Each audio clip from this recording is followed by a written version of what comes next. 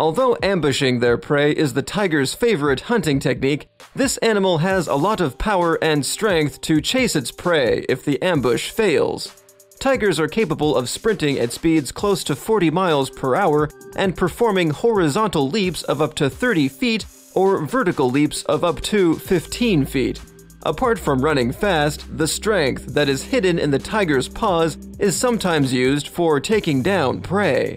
Though rarely observed, some tigers have been recorded to kill prey by swiping their paws. Such violent blows are strong enough to take down domestic cattle and even some species of bears. Tigers are the only predators known to regularly prey on adult bears.